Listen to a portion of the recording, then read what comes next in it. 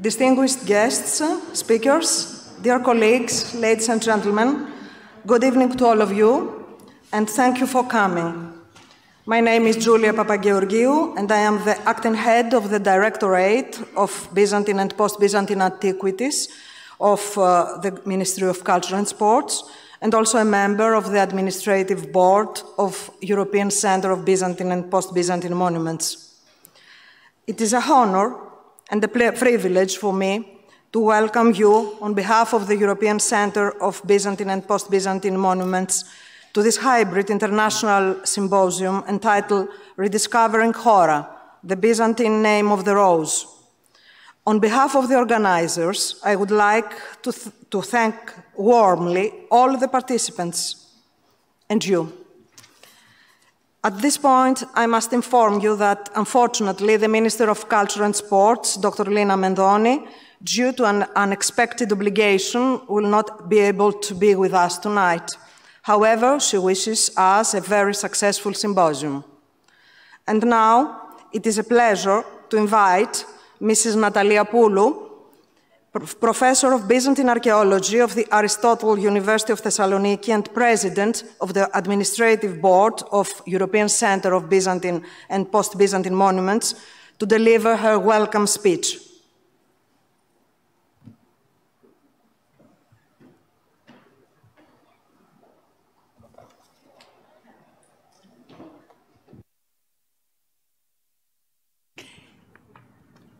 So, good afternoon, dear colleagues and dear participants.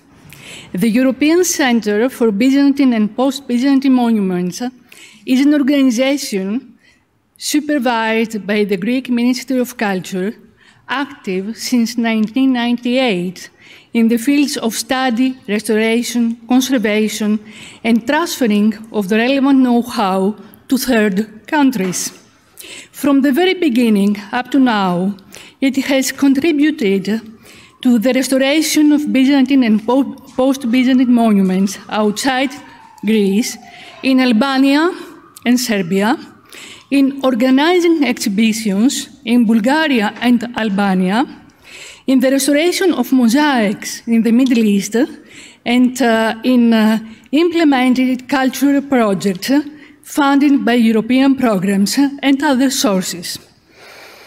Continuing the very important work that achieved so far, we have recently signed 2 memoranda of understanding with the Ministries of Culture of North Macedonia and Albania, aiming at the restoration of the frescoes at St. George in Kourbinovo and St. Nikolaos at Mesopotamo.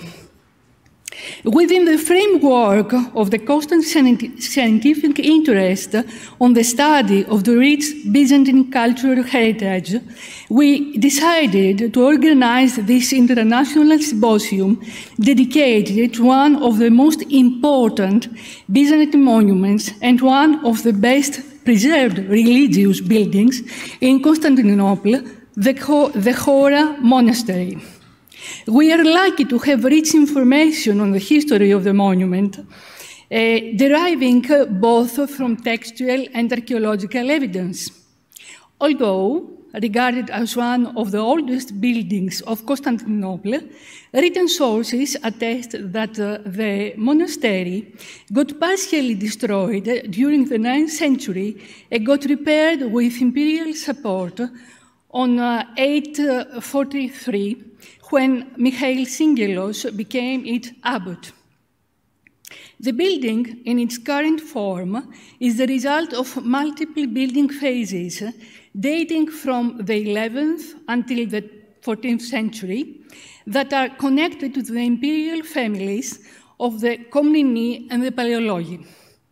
It is important to point out that the Chora Monastery was an imperial monastery, Vasiliki Moni, supported by the Byzantine court throughout its long history.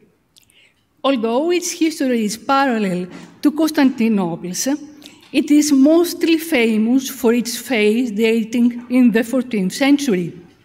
This is the golden period of the monument when it got restored by Theodoros Metochitis the Minister of the Treasury, and the richest and most powerful man in the empire after the emperor. The Chora Monastery has been an endless field of argumentation considering its codified artistic vocabulary. Besides the monastic use of the Chora, the character of its iconographical programs offers a rare for the Byzantine Empire paradigm of scholasticism thriving in Italy during the 14th century. It is not my intention to present here the innumerable fascinating evidence we have on the monument. Besides, this is not my intention for this brief greeting. My distinguished colleagues, whose papers we are looking forward to listening afterwards, will analyze and present the available evidence in a way that will make visible the enigmatic and multiple interpretive levels of the decoration of the Chora to Achoritu, as well as new interpretations for its history and architecture. Taking under consideration the rich and great architectural and artistic value of this monument, the European Center of Byzantine and Post-Byzantine Monuments decided to organize this scientific symposium, which aims at raising awareness of its importance.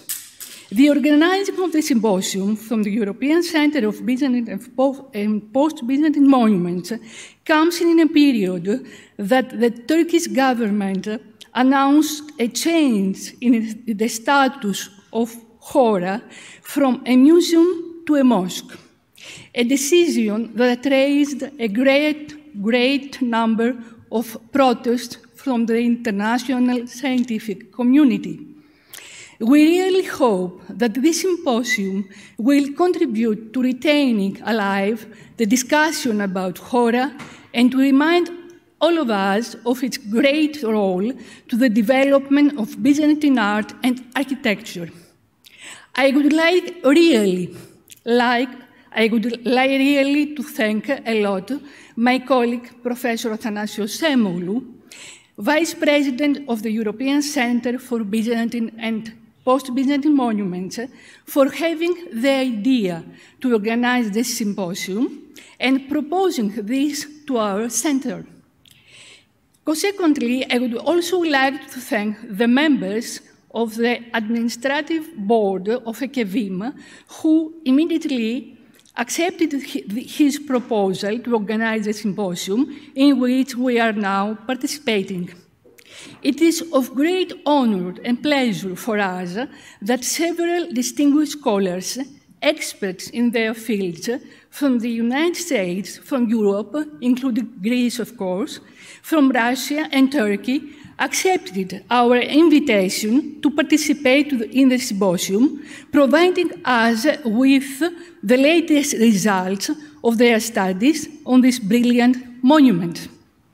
Besides them, I would like also to thank the members of the scientific committee, professors Engina Kureka, Michele Bazzi, Robert Osterhout, and Nancy Savchenko for their contribution.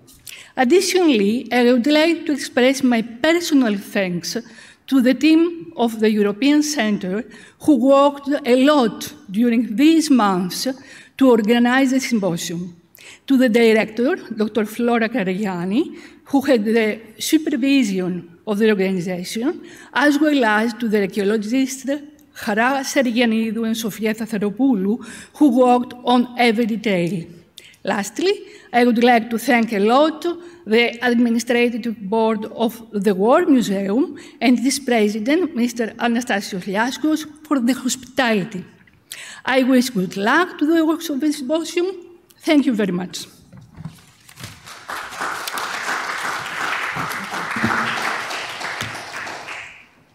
Thank you, Professor Poulo. And I think that now we can begin with the works of our conference. Our symposium has two sessions, with the first one taking place right now and the second one being scheduled for tomorrow morning. I would like to remind you that in today's session we have 4 speeches. Every speaker will have 25 minutes for their presentation. The speeches will be followed by a 30 minutes discussion. Before we get started, please either turn off your mobile phones or put them on silent. Thank you, and let's begin. Now, I would like to invite Assistant Professor of Byzantine Literature of the Aristotle University of Thessaloniki, Mr. Ilias Taxidis, to give his speech, which is entitled The Ekphrasis of the Chora Monastery in Theodore Metochitis poem, Δοξολογία εις Θεόν και περί των χαρίτων των καθαυτών και της μονής της χώρας. You have all our full attention, Mr. Taxidis. Ευχαριστώ πολύ για την προσφώνηση. Ελπίζω να φαίνεται, έχω κάνει διαμοιρασμό της οθόνης, να είναι ορατό. Καταρχάς, θα ήθελα από καρδιάς να ευχαριστήσω το Ευρωπαϊκό Κέντρο Βυζαντινών και Μεταβυζαντινών Μνημείων για τη φιλοξενία και την οργάνωση αυτού του συνεδρίου και ιδιαιτέρως τους αγαπητούς συναδέλφους από το Αριστοτέλειο Πανεπιστήμιο, την κυρία Ναταλία Πούλου και τον κύριο Θανάση Σέμογλου για την τιμητική τους πρόσκληση και την εμπιστοσύνη που δείχνουν στο πρόσωπό μου. Θα ήμουν εκεί, λυπάμαι πάρα πολύ πραγματικά που για προσωπικούς λόγους δεν μπορώ να είμαι μαζί σας. Ελπίζω όμως στο μέλλον να δοθούν ανάλογες ευκαιρίες για να ξανασυναντηθούμε εκ του σύνεγγυς. Με την ανακατάληψη της Κωνσταντινούπολης το 1261, εκτός από την προσπάθεια ανασύνταξης και αναδιοργάνωσης του διαλυμένου κράτους, δόθηκε ιδιαίτερη βαρύτητα στην ανασυγκρότηση της παιδείας, καθώς και στην καλλιέργεια των γραμμάτων. Οι βάσεις για τη λεγόμενη παλαιολόγια αναγέννηση ασφαλώς είχαν τεθεί πριν από μισό αιώνα στην Νίκαια, ενώ καταλυτικό ρόλο έπαιξε και η άνοδος στο θρόνο του Ανδρονίκου Δευτέρου Παλαιολόγου, ενός πνευματικού αυτοκράτορα, ο οποίος σε μια ιδιαίτερα κρίσιμη πολιτικά, οικονομικά και θρησκευτικά περίοδο συντέλεσε ώστε η πολιτισμική ζωή της αυτοκρατορίας να ανυψωθεί σε βαθμό που δεν είχε φτάσει ποτέ άλλοτε. Επέλεξε έτσι να περιβάλλεται από μορφωμένους ανθρώπους, στους οποίους έδωσε πολλά αξιώματα, όπως τον Νικηφόρο Χούμνο, τον Κωνσταντίνο Ακροπολίτη και τον Θεόδωρο Μετοχίτη, και αντίστοιχα να στελεχώσει την εκκλησιαστική ιεραρχία με λόγιους πατριάρχες, όπως τον Γρηγόριο Δεύτερο Κύπριο και τον Ιωάννη 13ο Γλυκή. Στην πνευματική αναγέννηση της περίοδου σημαντική υπήρξε και η συμβολή του Γεωργίου Παχημέρη, ο οποίος κυρίως με το ιστοριογραφικό, το ρητορικό και το φιλοσοφικό του έργο κατόρθωσε να αναδείξει το πνευματικό κλίμα της εποχής. Μέσα σε ένα τέτοιο πνευματικό περιβάλλον και η ρητορική, όπως ήταν φυσικό και αναμενόμενο, δεν έπαψε να κατέχει σημαντική θέση στην πολιτική και θρησκευτική ζωή της Βυζαντινής Αυτοκρατορίας κατά την ύστερη περίοδο. Ο κυρίαρχος ρόλος της στη λογοτεχνική παραγωγή τεκμηριώνεται από το γεγονός ότι διατρέχει κάθε είδος της βυζαντινής λογοτεχνίας και παραμένει παρούσα σε όλο το φάσμα της, από την αγιολογία και την επιστολογραφία μέχρι τις ιστορικές αφηγήσεις και τα εντελώς τεχνικά, θα λέγαμε, έργα όπως τα μαθητικά σχέδια ή τις εξειδικευμένες επιστημονικές πραγματείες.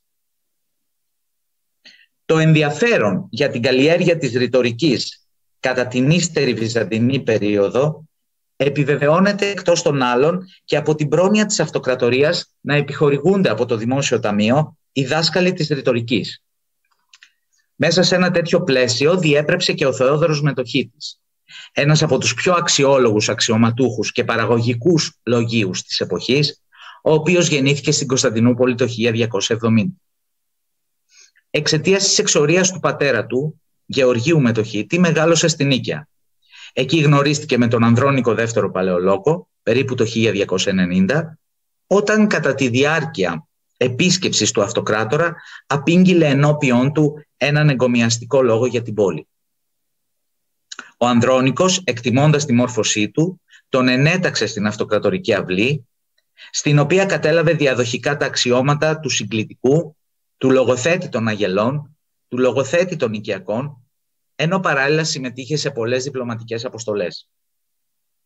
Τη διετία 1303-1305 βρέθηκε στη Θεσσαλονίκη, στο πλευρό της αυτοκράτηρας Ειρήνης, ενώ με την επιστροφή του στην Κωνσταντινούπολη ανέλαβε το αξίωμα του μεγάλου λογοθέτη, διαγράφοντας στη συνέχεια μια λαμπρή πορεία, όχι μόνο στον χώρο της Βυζαντινής διοίκησης, αλλά και σε αυτόν της λόγιας γραφείας. Το 1328, ύστερα από τα γεγονότα του πρώτου εμφυλίου πολέμου μεταξύ των Ανδρονίκων Δευτέρου και Τρίτου, εξορίστηκε στο Διδημότυχο, ενώ το 1332 πέθανε στην Κωνσταντινούπολη, όπου στο μεταξύ είχε επιστρέψει.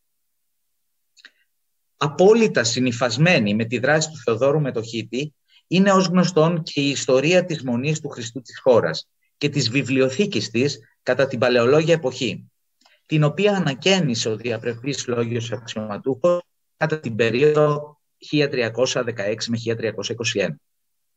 Με δεδομένο ότι η Μονή υπέστη μεγάλες καταστροφές κατά τα χρόνια της Λατινοκρατίας και δεν μπορούσε να κατοικηθεί παρά μετά από την ολοκλήρωση της ανακαίνισής της από το Μετοχίτη, λίγα είναι τα χειρόγραφα της βιβλιοθήκης της που χρονολογούνται πριν από το 13ο αιώνα και ακόμη λιγότερα αυτά που πιθανότατα ανήκαν στον αρχαιότερο πλούτο της Μονής και δεν σχετίζονται σε καμία περίπτωση με τον ανακαινιστή της. Πρόκειται για ένα Ευαγγελιάριο του 11ου αιώνα, για ένα αντίγραφο του έργου του Ιωάννη της Κλίμακος, καθώς και για κώδικες που περιλαμβάνουν διαλόγους του Πλάτωνα και έργα του Διοδόρου Σικελιώτη και του Πτολεμαίου. Στη βιβλιοθήκη της Μονής ανήκε επίσης ένα βιβλίο με τα πρακτικά της πρώτης Οικουμενικής Συνόδου, μετεγράφει το παρόν βιβλίων των πρακτικών της Οικουμενικής Πρώτης Συνόδου από βιβλίου παλαιού μεμβράνου του Μοναστηρίου της χώρας. Ενώ για ορισμένα άλλα κοσμικού περιεχομένου χειρόγραφα πιθανολογείται βάσει παλαιογραφικών δεδομένων και χαρακτηριστικών τους ότι αποτελούσαν κτήμα της. Το σημαντικότερο ωστόσο τμήμα της βιβλιοθήκης της Μονής της χώρας κατά τα παλαιολόγια χρόνια αποτελούσαν οπωσδήποτε τα βιβλία του Θεοδόρου Μετοχίτη και ενδεχομένως και του Νικηφόρου Γρηγορά αργότερα. Σύμφωνα με την προσωπική μαρτυρία του μεγάλου λογοθέτη, σε δύο κείμενα που απίφθηνε από την εξορία στον ηγούμενο της χώρας και στον Γρηγορά αντίστοιχα, τα πολυάριθμα και ποικίλα βιβλία του εναποτέθηκαν στη Μονή αρχικά για φύλαξη. Όπως φυλάσσει τέμη τα ταμεία του καλίστου πλούτου, των πολυτιμήτων βίβλων, ενασφαλή και άσυλα, πάσης επηρείας ανώτεράτε και Κρήτο. Και χώρατε μη γένε άσυλος αμφίτε και έσα μεδαπής. Στη συνέχεια ενσωματώθηκαν προφανώς στη βιβλιοθήκη της, με τον εμπλουτισμό της οποίας άλλος το μετοχή της είχε ασχοληθεί επισταμένος κατά την περίοδο της ανακαίνισης της Μονής μέσα από την απόκτηση και την αντιγραφή χειρογράφων. Δεινός λογοτέχνης, εξαιρετικής μόρφωσης και πολυγραφότατος ρήτορας, ο Θεόδωρος Μετοχίτης ασχολήθηκε και πειραματίστηκε με πολλά γραμματιακά είδη, μεταξύ των οποίων και με τη ρητορική έκφραση, τον περιγραφικό λόγο που φέρει ζωντανά ενώπιον των οφθαλμών την εξωτερική όψη ενός αντικειμένου. Εκφρασίσεστη λόγος περιηγηματικός, εναργός υπόψην άγων το δηλούμενον. Η τοποθέτηση της οποίας, της έκφρασης δηλαδή, στις τελευταίες θέσεις του σταθερά δομημένου συστήματος ασκήσεων των συλλογών προγυμνασμάτων αποδεικνύει ξεκάθαρα τον απαιτητικό χαρακτήρα της. Με την πάρουδο των αιώνων άλλωστε, οι συγγραφείς ανοίγαγαν ουσιαστικά την έκφραση σε ιδιαίτερο λογοτεχνικό είδος που είχε τους δικούς του κανόνες και τις δικές του αρχές. Ακόμη και όταν οι περιγραφές ήταν ένθετες σε άλλου είδους κείμενα, στοχεύοντας ξεκάθαρα σε ένα υψηλότερο υφολογικό επίπεδο και σε μία ξεχωριστή αισθητική γενικότερα, και υπηρετώντας όχι μόνο τον εξοραϊσμό του κειμένου μέσω της ρητορικής τέχνης, αλλά ακόμη την αφηγηματική δομή και το ιδεολογικό του μήνυμα.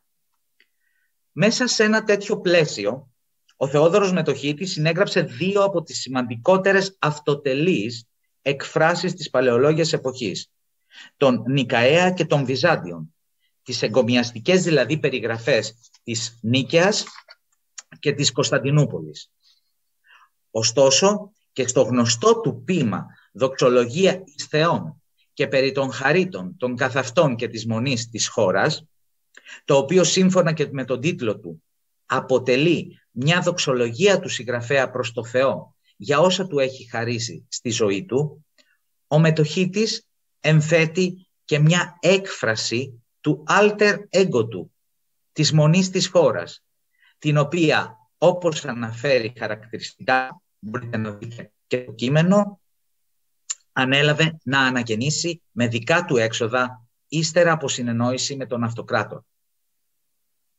Οι επενετικές αναφορές στον Ανδρώνικο δεύτερο, σε συνδυασμό με το γεγονός ότι οι εργασίες της ανακαίνησης ολοκληρώθηκαν περίπου το 1321, επιτρέπουν τη χρονολόγηση της συγγραφής του ποίηματος στο αμέσως επόμενο χρονικό διάστημα και σίγουρα πριν από το 1328. Σύμφωνα με το κείμενο, η οικοδόμηση της μονής ήταν απαράμιλη, καθώς χρησιμοποιήθηκαν τα καλύτερα και ακριβότερα υλικά. Οι τοίχοι διακοσμήθηκαν επιμελώς με μάρμαρο και άλλες εξαιρετικές πολύχρωμες πέτρες, έτσι ώστε να μπορεί κανείς να παρατηρήσει όλα τα είδη των χρωμάτων που αντανακλώνταν από το φως, συνδυάζονταν όμορφα μεταξύ τους και συνέβαλαν στην ομορφιά ολόκληρου του κτίσματος. Όπως αναφέρεται επίσης χαρακτηριστικά, η οροφή της μονής ήταν επενδυμένη με χρυσό και διακοσμημένη με όμορφα, φωτεινά ψηφιδωτά, εκθαμβωτικά για τα μάτια των θεατών, σαν μια λαμπερή φωτιά, όπως λέει. Ίδιας ποιότητας ήταν και τα πολυάριθμα κτίρια που κατασκευάστηκαν με εξαίρετο και περίτεχνο τρόπο μπροστά από τον Κύριο Ναό ή και γύρω από αυτόν. Ο Μετοχίτης αναφέρει επίσης πως συνέλεξε κάθε είδους πολύτιμα χρυσά και ασημένια λειτουργικά κοιμήλια και τα αφιέρωσε στο ναό ώστε να χρησιμοποιούνται για τη Θεία Ευχαριστία. Η ποικιλία τους ήταν μεγάλη και όλα ήταν εξίσου πολύτιμα και όμορφα, με αποτέλεσμα να δημιουργείται ένα αίσθημα πλούτου, ικανοποίησης και σεβασμού στις καρδιές όσων τα έβλεπαν. Ο συγγραφέας επισημαίνει επίσης πως πρόσφερε στη μονή πολλά πολύτιμα έπιπλα, υφάσματα και ενδύματα, όλα χρυσά, πολύχρωμα, όμορφα και ταιριαστά, κατάλληλα για τις ανάγκες του μοναστηριού. Άλλα ήταν υφασμένα με χρυσό και άλλα χρυσοκέντητα, όλα κατασκευασμένα από τους καλύτερους και πιο φημισμένους τεχνίτες της εποχής. Όσον αφορά τα μεταξωτά ενδύματα, λειτουργικά ή όχι, ήταν κατασκευασμένα επιδέξια και συνδυασμένα επίσης με χρυσό, έτσι ώστε να είναι ακόμη πιο όμορφα, εκπέμποντας την ανυπέρβλητη λάμψη τους. Ολοκληρώνοντας την έμφετη έκφρασή του, ο Μετοχίτης περιγράφει ακόμη τις εικονογραφικές αναπαραστάσεις που χάρισε στη μονή.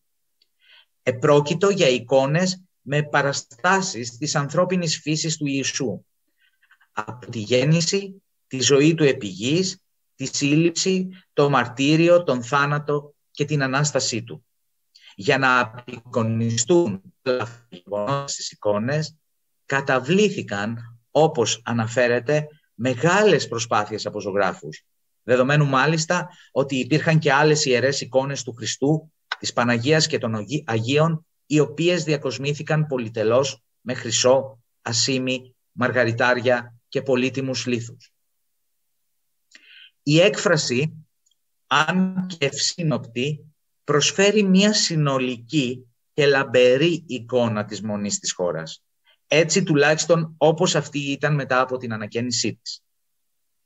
Εν τούτης, η επιμονή του συγγραφέα κατά την περιγραφή στα υλικά που χρησιμοποιήθηκαν και εξασφαλίστηκαν με δικά του έξοδα, στον πλούτο των λειτουργικών κοιμηλίων και κυρίως στα πολύτιμα μέταλλα που κοσμούσαν αντικείμενα, υφάσματα και εικονογραφικές αναπαραστάσεις, αποσκοπεί μάλλον στην ισχυροποίηση της δικής του θέσης και συνακόλουθα του Ανδρονίκου Δευτέρου έναντι τόσο της θεϊκής εξουσίας που δηλώνεται με τη λέξη δοξολογία του τίτλου του ποίηματος, όσο και της βασιλικής εξουσίας σε μια δύσκολη περίοδο εμφύλιων διαμαχών που ταλαιπώρησαν για μεγάλο χρονικό διάστημα την πολιτική ζωή της πρωτεύουσας και της αυτοκρατορίας γενικότερα. Σε κάθε περίπτωση είναι σαφές ότι ο Θεόδωρος Μετοχίτης με το ποιητικό του πόνημα προσπαθεί μέσω του λόγου του και της ρητορικότητάς του να αναδείξει την τέχνη και την τεχνική δεξιότητα του σοφού κατασκευαστή και με ιδιαίτερα εναργή και ζωντανό τρόπο να θέσει ενώπιον των οφθαλμών όχι μόνο την εξωτερική αλλά και την εσωτερική όψη ενός σπουδαίου αρχιτεκτονήματος και μιας υπέρλαμπρης εκκλησίας που χάρη στον ίδιο αναγεννήθηκε. Σε ένα όμως κατορθώνει επίσης να αντιπαρατεθεί με εύσχυμο τρόπο στην ύλη, αναδεικνύοντας το ρόλο της ως ενός απλού μέσου και μόνο, χάρη στο οποίο μπορούν να επιτευχθούν πνευματικές κατακτήσεις.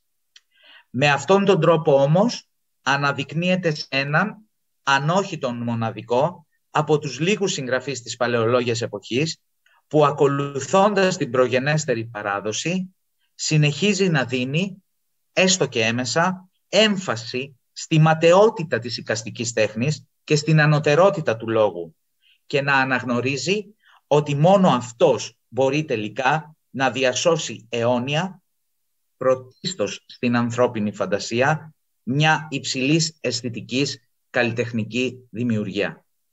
Ευχαριστώ πολύ.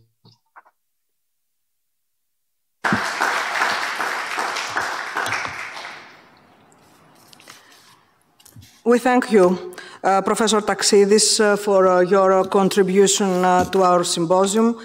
It was indeed a very informative, thorough view of the matter of all Metochitis' efforts for this magnificent monument, also the artistic characteristic of this magnificent, unique monument. It was really a valuable insight into the subject. Thank you very much. And now, I would like to yield the floor to Mr. Kostis Mirlis, researcher of the Institute of Historical Research of National Hellenic Research Foundation, to give his speech entitled Redating the Refoundation of the Chora by Theodore Metochitis, circa 1310 to 1315.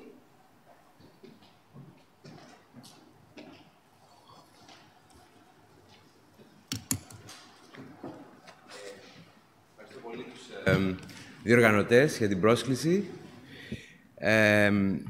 και θα προσθέσω και εγώ ορισμένα είναι rediscovering, I will add a few redating the refoundation of the Chora by Theodore Metochitis to this period, around 1310 to around 1315.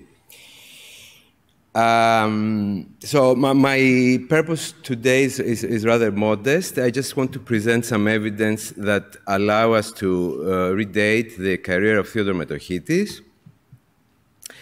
and which in turn provides a new date for the completion of the work at the Chora. So this will be the main part of my talk. I will also at the end propose a chronology for the construction work at the Chora, the start and the conclusion. So, first of all, on Theodore Metochitis' career. First of all, there is the traditional chronology of his progress in the progress of his dignities. He was around 1290. He was first appointed Logothetis των Αγγελών. Sometime between 1295 and 1305, he was promoted Logothetis των Οικιακών. Around 1305 or 1306, he was promoted Logothetis του Γενικού. And in the spring of 1321, he was promoted Megas Logothetis. This is what we thought until recently. The epigraphic, abundant epigraphic evidence coming from the monument, the Chora, that shows that the foundation was completed while Theodore Metochidis held the dignity of Logothetis του Γενικού. First of all, outside, I'm showing you a rather bad picture of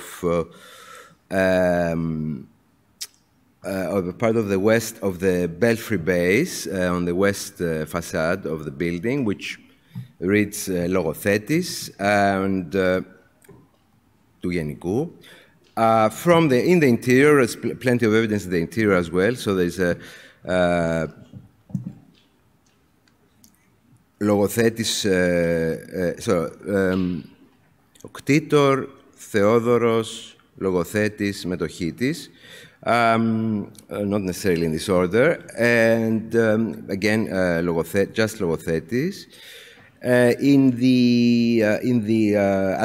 the base of the dome in the naos, there are 4 monograms, one of which reads Logothetis, not the one I'm showing. The one I'm showing is the east, of course, Theodore, but I couldn't find the southern side, which has this monogram, which reads again Logothetis.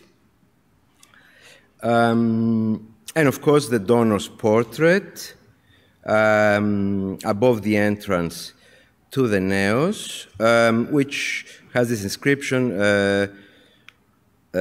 Ο κτήτορ Logothetis του Γενικού, Θεόδωρος ο Μετοχίτης. According to basically, certainly the Chora was completed, both the buildings and the decoration, while Theodore Metochidis was Logothetis του Γενικού, and so according to the traditional chronology, before the spring of 1321. Because then, at that point, he was promoted Megas Logothetis, which, of course, he would have noted in his building. I'm coming now to the evidence that allows us to redate the career of Theodore Metochidis. It's a document preserved by the cartulary of the monastery of the monastery of Prodromos near Ceres. So a cartulary is a codex on which various documents of an individual or a monastery are copied. In this case, the cartulary of the Prodromos contains more than 200 documents dating from the middle of the 13th to the middle of the 14th century, and which is the moment when they were copied on the codex. This is the Prodromos monastery, just to the north of Ceres, on Mount Menikion.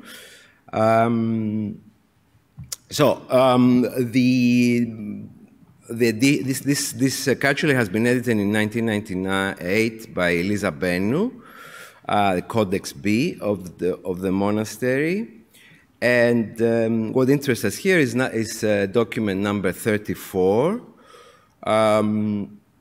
Which is an act of sale by which Manuel Tsikandilis and his family sell a land of theirs located near Ceres to Theodore Metochidis. And from other documents of the Prodromos, we know that Metochidis owned a large estate in that area, and that he was acquiring additional lands there. most interesting, however, is the fact that the act is dated April 1317, and that Metochites is called in the document Megas Logothetis. And this is the, I'm just showing you the picture and the relevant, part. Here is the προσέτων αυθέντην και κύριον μη των περιπόθητων συμπέθερων του κρατεού και Αγίου ημών αυθέντου και βασιλέως μέγαν λογοθέτην κύρ Θεόδωρον των Μετοχίτην.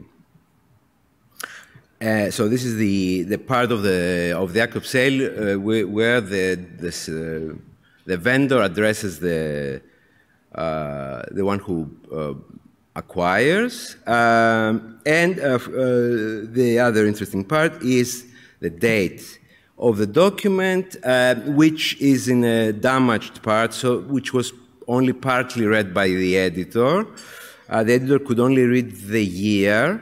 But thanks to UV pictures, we can see the entire date. So it's εγγράφει ταύτατη εμή χειρή Θεοδόρου ιερέως υπομιμνίσκοντος και τα βουλαρίου της Αγιωτάτης Μητροπόλεως Ερών του απλοράβδη μηνύ Απριλίο Ινδικτιόνος 15ης του 6.825 έτους. So, this is the date. The indiction corresponds perfectly well to the year of the creation, 6,825. So we can be pretty sure that this is the copyist copied correct what he was saying.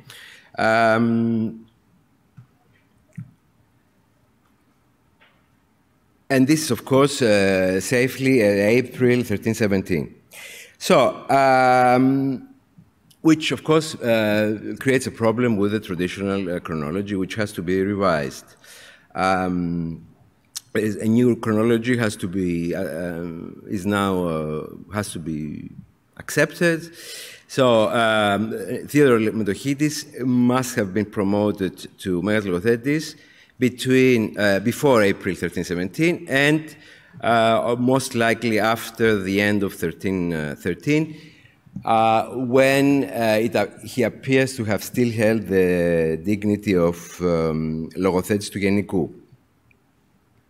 So, as I noted, this has implications for the Monastery of Chora, but before I go there, I just wanted to discuss the basis of the traditional chronology. So, the basis of this chronology is entirely what Nikiforos Grigoras says in his history. So, Nikiforos Grigoras was another scholar of the time, younger than Metochites. In fact, he was his student, and also not only his student, his protege, a friend of his, and somebody who actually came to live in the Chora. So it was somebody close to Metochites, and a priori somebody who knew very well what he was talking about, especially with regard to Metochites.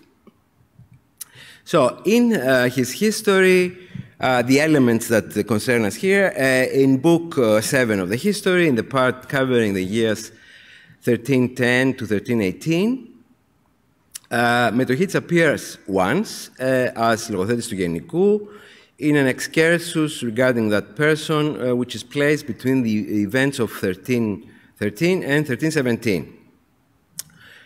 And in the entire book, there is no mention, or in the entire period, no mention of the restoration of the Chora.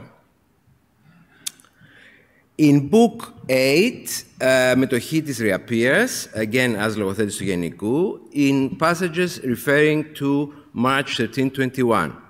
Then, in a passage following events of June 1321, Grigoras calls Metochites Megas Logothetis, explaining that he had already obtained this dignity. So, everybody has concluded from this evidence that Metochites was promoted Megas Logothetis between March and June 1321. Another passage of Grigoras regards the Chora. I mean, one of these passages, actually, regards the Chora, which it's a passage that relates to an event of early March 1321, in which Grigoras refers to the restoration of the Chora. So he says, the logothetes του Γενικού, Theodore Metochidis, had finished renovating the monastery of the Chora, its internal decoration.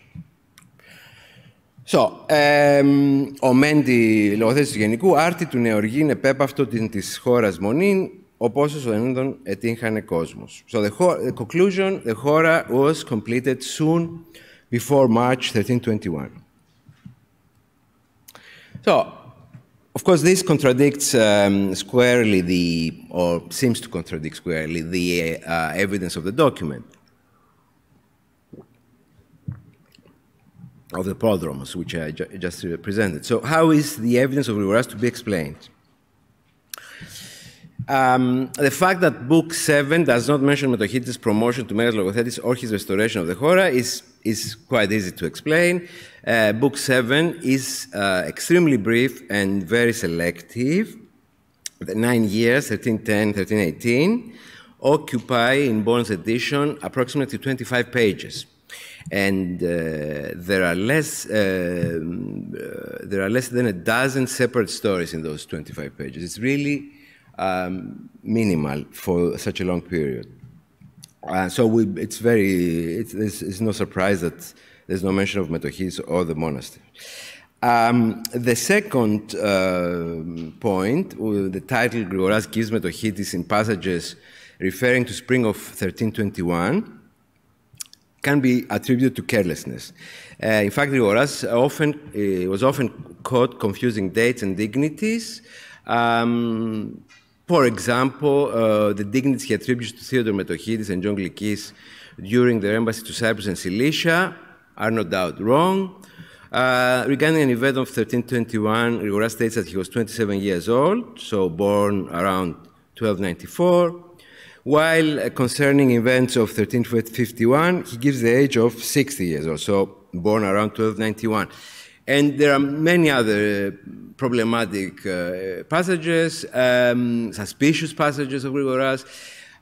We don't know when he wrote exactly in which part of the history. Certainly in the 30s, late 30s, or even later. He didn't remember, he had bad notes, he didn't care enough. It doesn't matter. The matter is, what seems to be the case is that he cannot be trusted on many, many occasions. And I may add here that this mention of Metochidis as the restoration of the Chora comes right after a book which was extremely brief, Book 7, whereas from Book 8, Grigoras starts being much more detailed. So there he can say many more things, and so he's talking about Metochidis and the Chora. As for the expression «Ο μέντι λογοθέτης του γενικού άρτη του νεοργήν επέπαυτο την της χώρας μονήν», the meaning of this is ambiguous, and its translation depends on how one understands art. One can either translate it, he had recently finished renovating, as most people or all people have done until now, or simply he had finished renovating, as I suggest we should do,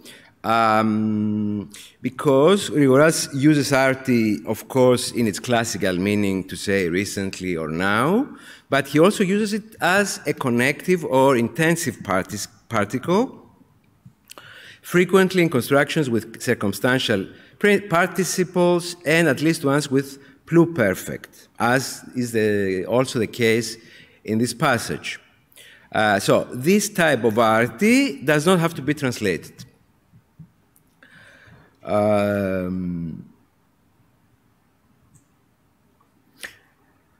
The conferral of the dignity of Megas Logothetis to Metochidis before 1317 resolves a number of difficulties. First of all, the fact that, I mean, we no longer have to puzzle why the man who became one of the emperor's closest associates, at latest in the early 1310s, kept the relatively low rank of Leothetis του Γενικού, number 23 in the hierarchy, until 1321. And also, there is now no problem with the letter of Theodore Hirtakinos indicating that Metochitis was Megas Logothetis before 1319.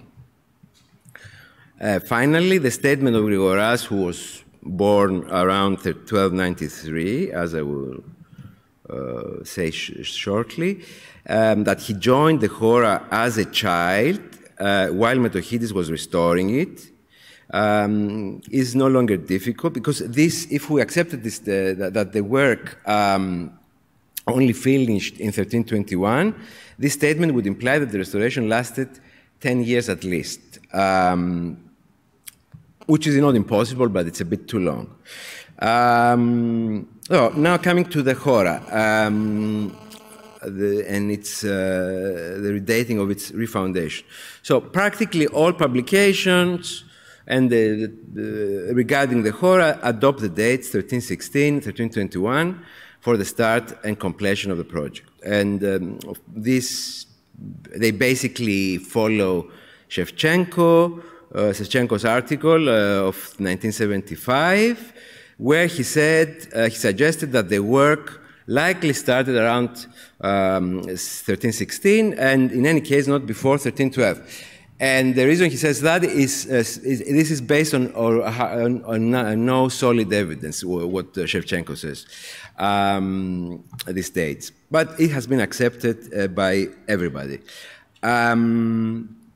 So now we really have to change those dates because we know for sure that it must have finished before April 1317, because at that time Metochitis was already Megas Logothetis, and certainly after around 1305, 1306, when he became Logothetis του Γενικού.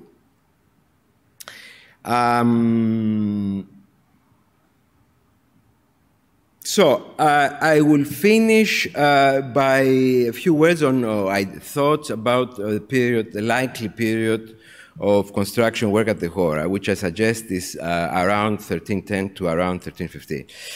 First of all, there is the evidence of Grigoras. He says, he settled in the Chora at the instigation of Metochitis. He was then very young, a child. And he contributed to Metochitis' refoundation of the Chora from the beginning.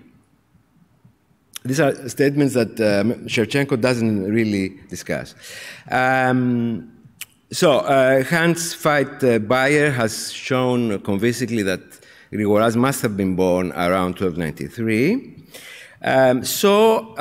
If we accept what Grigoras says again, the project must have started sometimes between 1308 and 1312, or around 1310, at a time when Grigoras was very young, so 15 and up to 19 years old. I guess 19 is the latest one can claim to be a child, perhaps too late.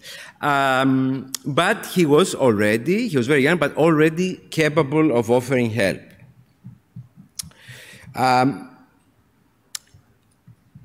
Independently of what Grigoras says, around 1310 is the most plausible date for the project's start.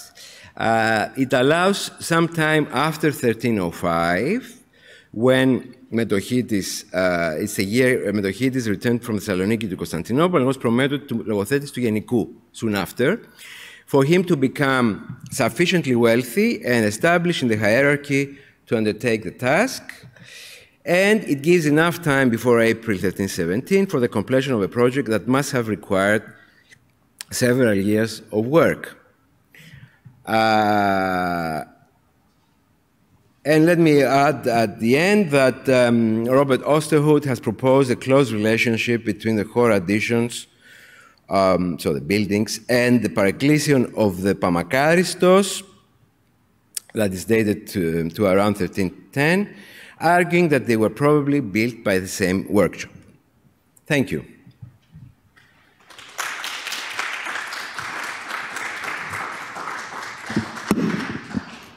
Thank you very much, Mr. Smirlis, for your presentation. It was indeed very interesting, your proposal based on thorough study of the written sources. It is a general consensus that the issue of the chronology of the construction of the Chora is instrumental.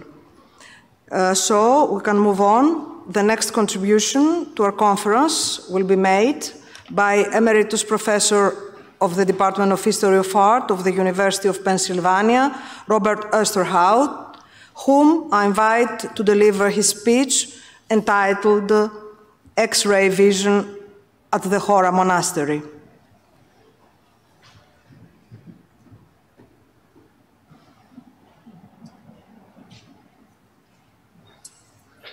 Thank you. Can you hear me? Yes, of course. We can hear you. Thank you very much for the invitation to participate in this symposium, and I'm very, very sorry that I cannot be there in person. So let me begin. The recent installation of curtains at the Carrier Museum in expectation of its conversion to a mosque has upset almost everyone, blocking a full appreciation of the building's three-dimensional program of figural decoration, what sometimes has been called icons in space. So should this mean that it's curtains for the Chora?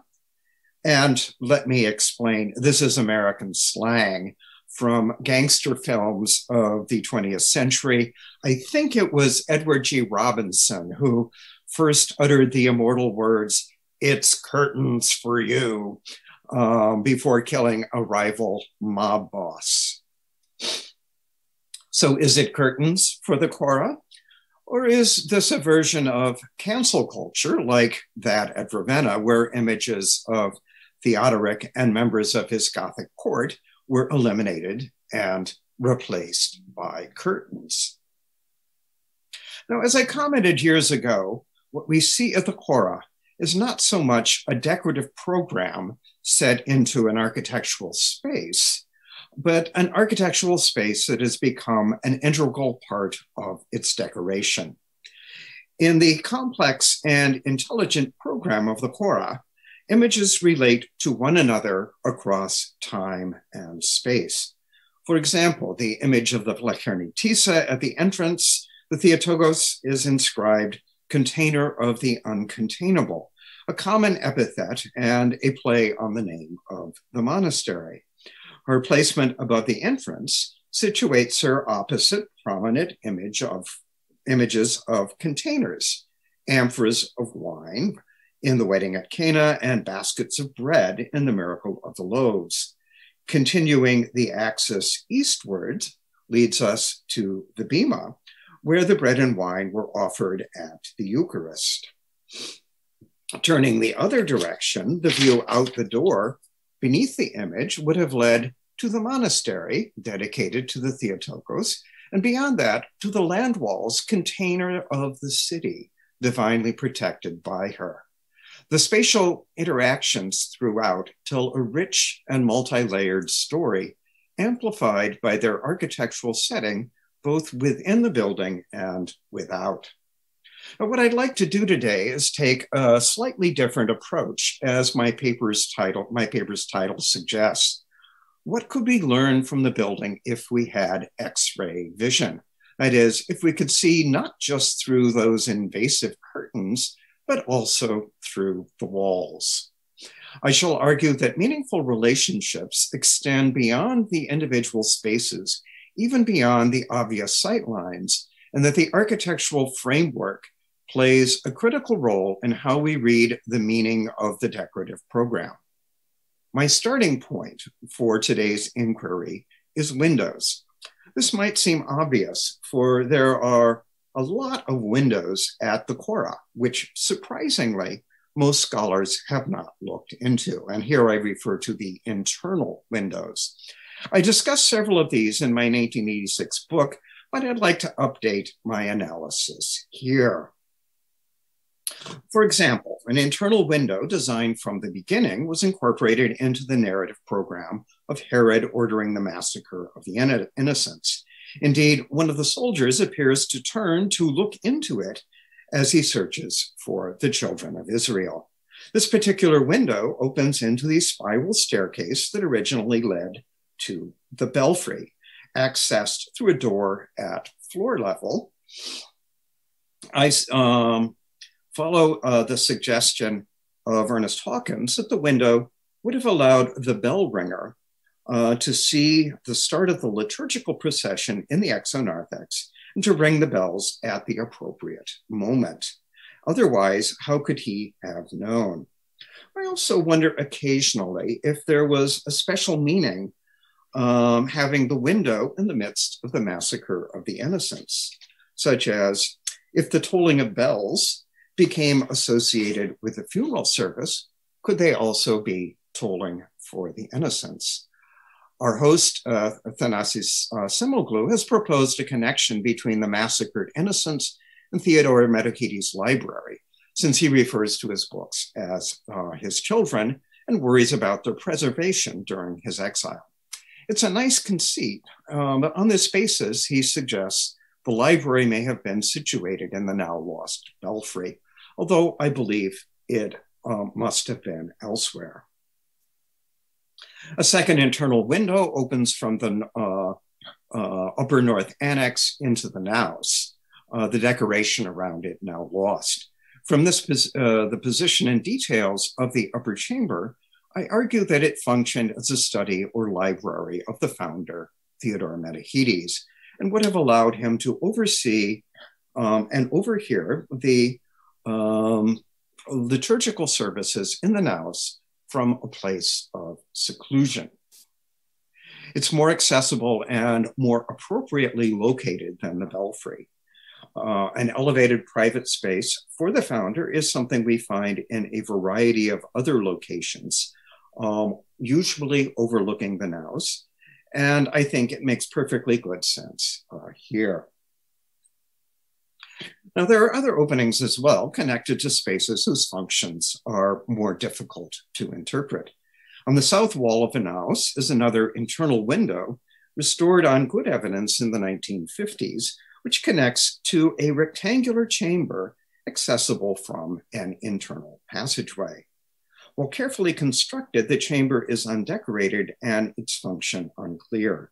But because it was uniquely situated between the naos and the tomb of Theodore Metochites, Underwood has suggested that it might have been a small chapel or oratory in which icons with perpetually burning candles and votive lamps might be kept and commemorative rites have been performed.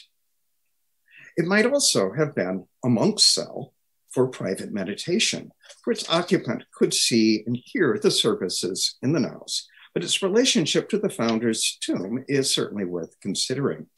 Was the space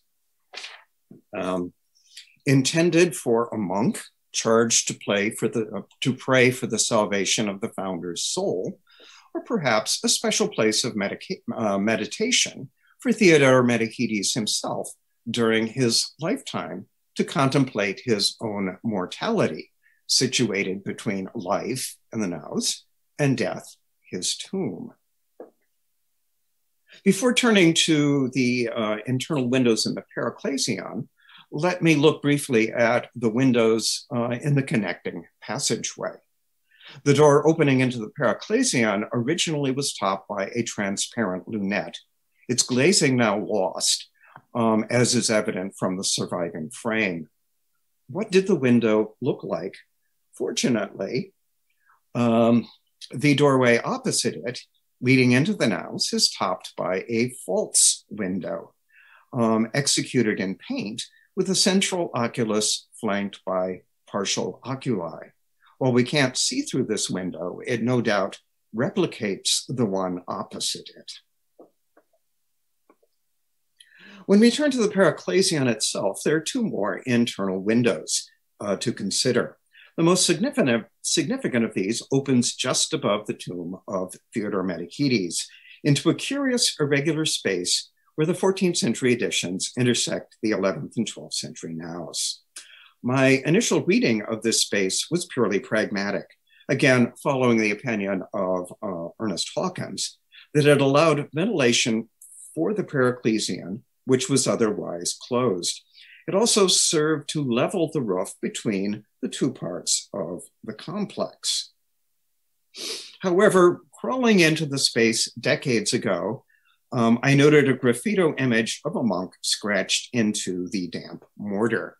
I couldn't find that image, unfortunately, but it's on file at Dumbarton Oaks. Instead, you see me crawling into that space above the tomb. Anyway, I didn't think much of the graffito at the time, but Professor Churchich subsequently suggested to me that this space might have served as the cell of a hermit monk. Now, this suggestion is worth considering for several reasons. First, the window opening into the space is carefully positioned symmetrically in the lunette. That is, its form and location were sensibly considered architecturally. Second, and more important, the space is directly above the tomb of Theodore Metahides. And third, might we consider how this window and the space behind it relate to the iconographic program of the Paracelsian, significantly to the scene of Jacob's ladder, which frames it with its uniquely curving staircase.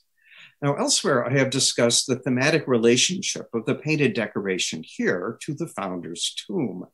Jacob's ladder was seen as a type of the Virgin, forming a bridge between this world and the next, from death to eternal life. This is emphasized in the pendentive next to it, where the hymnographer Theophanes Graptos is depicted composing a hymn to the Theotokos. He writes, "We have turned back to the earth because we have sinned against the commandments of God. But through thee, O Virgin, we have ascended from the earth, shaking off the corruption of death." Theophanes pauses in his writing and with his pen directs our gaze toward the ladder and to the founder's tomb beneath it. Taken together, the visual program offers the promise of salvation to the founder. Well, should we consider the window behind it as part of this program? The window and the space behind it as part of this program? Perhaps the presence of an angelic monk assigned to pray for the soul of the founders would have offered another intermediary between the founder's mortal remains and his heavenly salvation. Why else would the lead angel on the ladder gesture both to the Theotokos as Queen of Heaven and to the window immediately below her? A second window is more puzzling. This opens into a chamber on the other side of the passageway. Its floor level is raised above the stub of a 12th century wall, and evidence of several phases remains exposed in the walls of this room, which was never plastered or finished in any way. Initially, I dismissed it as a storeroom, but the internal window remains a puzzle. Would an unfinished storeroom deserve such elegant ventilation, particularly as the window interrupts the parade of saints? I suspect this may have been another cell for a hermit, and its placement immediately next to the unusual representation of the dendrite, David of Thessaloniki,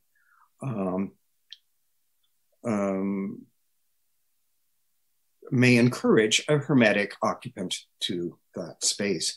Indeed, for both internal windows of the Paracelsian, the architectural placement and intersection with the decorative program suggests they were more than just openings for ventilation. Taken together, the three rooms just discussed physically envelop the tomb of the founder behind, above, and beside. Could they have been intended to surround the tomb spiritually as well as spaces housing special prayers for his salvation. Well, after this excursion of looking through windows, I'd like to now turn to the possibility of looking through masonry.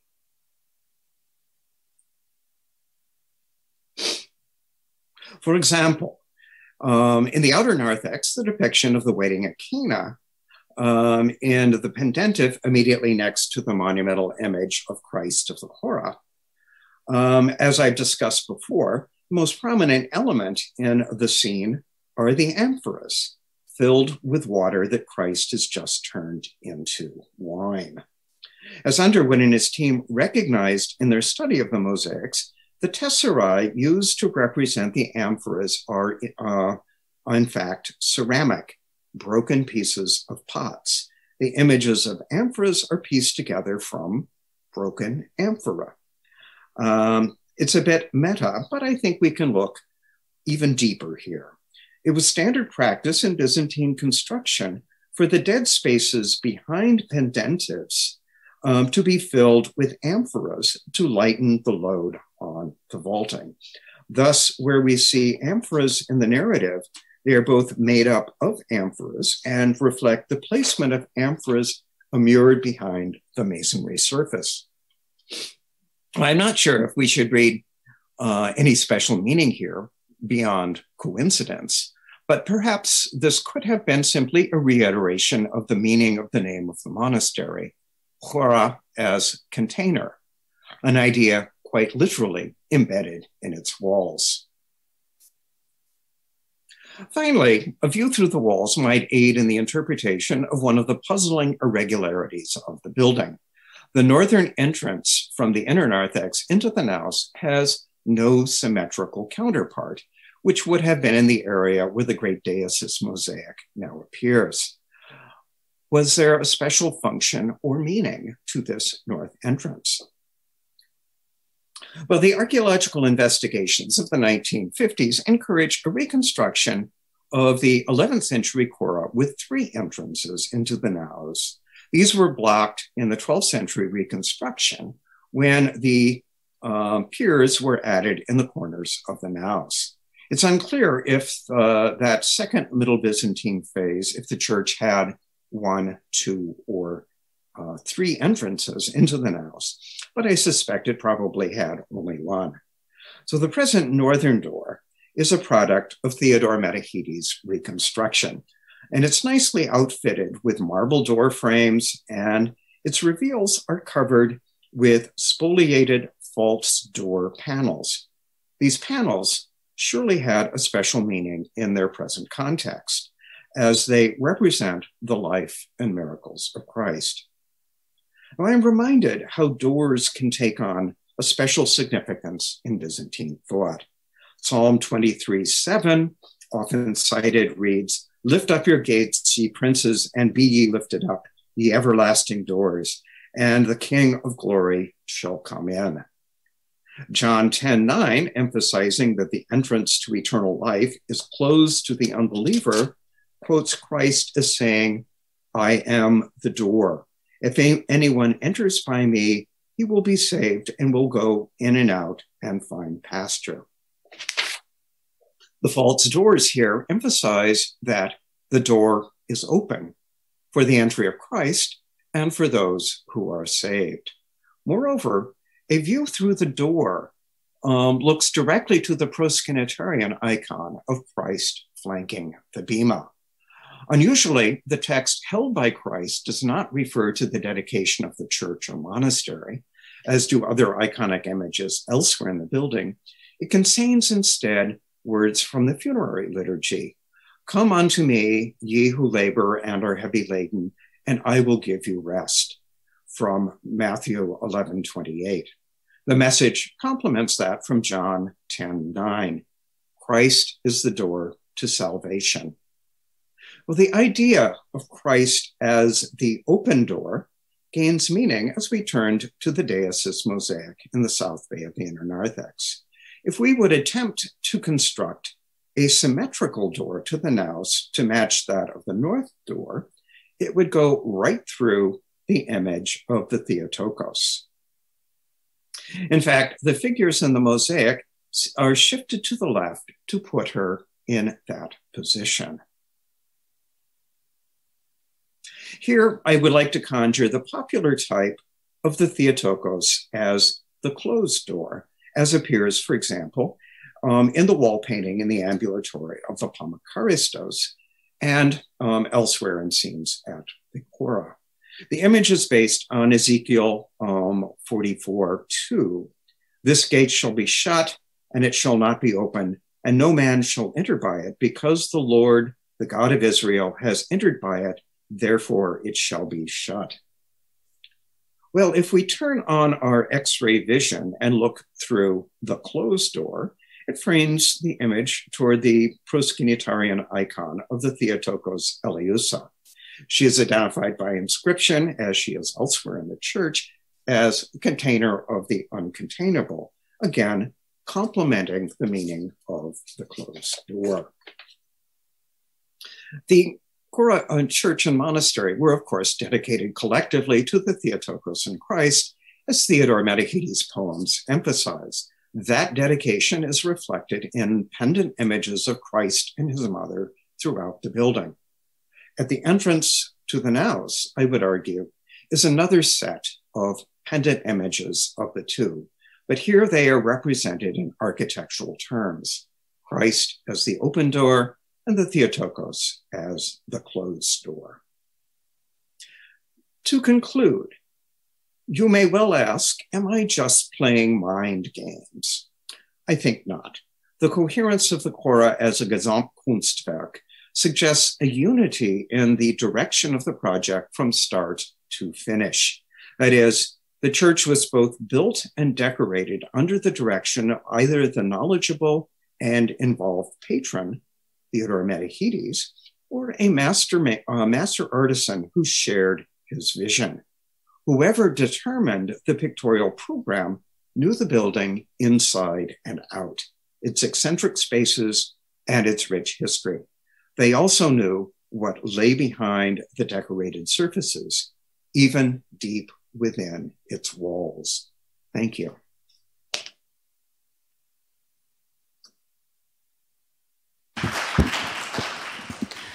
Thank you very much, Professor Osterhout, for your very interesting and enlightening speech, which gave us the opportunity to understand unknown aspects of the architecture, of the organization of and the meaning, the symbolism of the inner space, and of the decoration of that exquisite monument.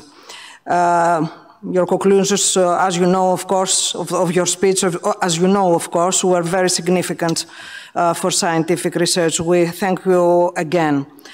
I would like now to welcome Professor Alexei Lidov of the Lomonosov Moscow State University and the Russian Academy of Arts, and ask him to give his speech, which is entitled Christ Chora, Theotokos Chora, Church Chora, the Byzantine concept of iconicity and the notion of Chora.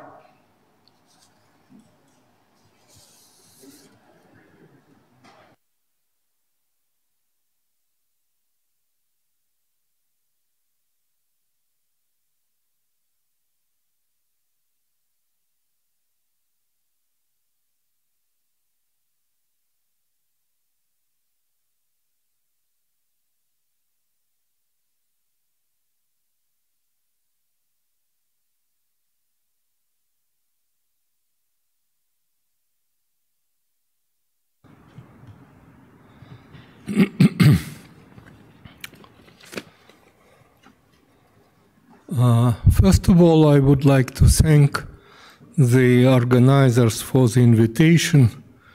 It's always a big pleasure to be in Athens again, and especially among the company of my beloved friends.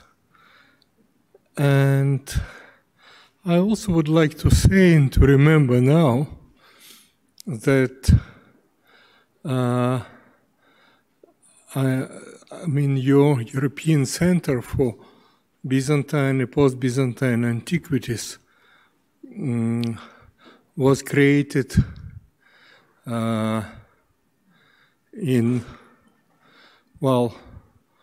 partly with my participation and with my beloved friends, Professor Slobodan Čurčić and his wife, Yeftalia Hadži-Trifonos.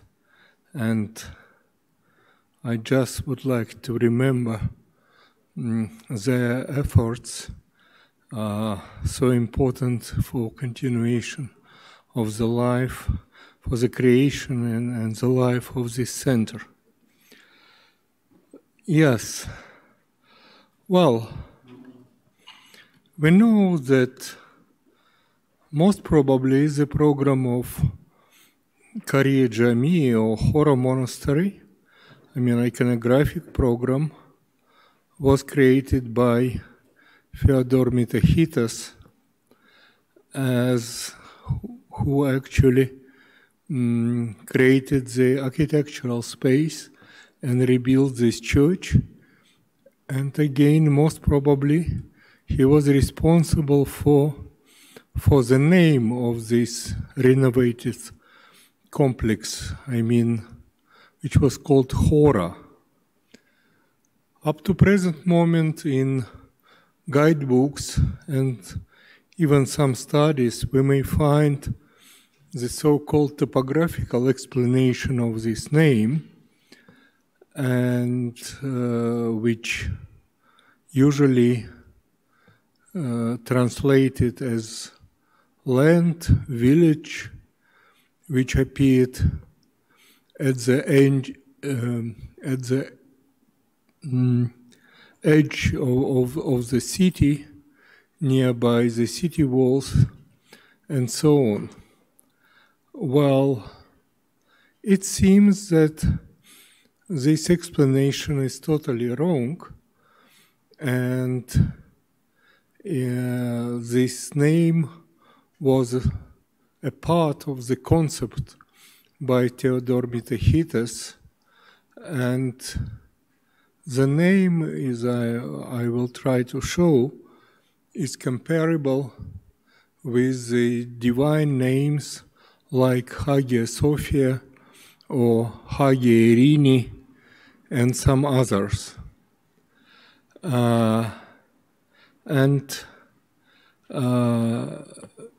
In this church, in this program, Fyodor Mitahitas gives us a key for such understanding of the sacred space of Karija. And first of all, a sequence of images inscribed Chora.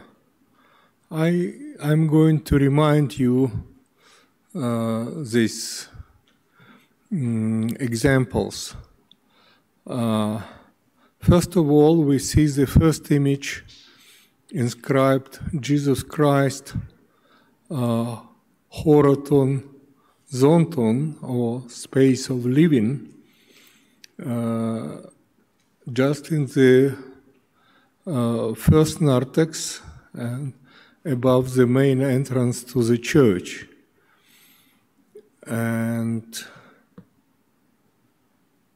the next one at this following entrance in the inner narthex with this famous composition with Fyodor Mitahitas in front of the of Christ enthroned, most probably with the reference to the famous mosaic above the entrance to Hagia Sophia in Constantinople. And again we see the same inscription, Jesus Christ, Horaton Zonton. And one more image one may find again in the inner narthex, in its northern part, northern wall, and with combination of two images, the Virgin Orange and the image of Christ, which mostly did not survive, but we see the remains of the inscription with, familiar combination of words, means Chora to Zonton, space of living, for the image of blessing Christ, which we are not able to see now. And possibly the same inscription was next to the image of Christ in the naos, flanking the original sanctuary barrier, and displayed in combination with another image of the Virgin, inscribed Chora to Achoritu. And we know two images like this.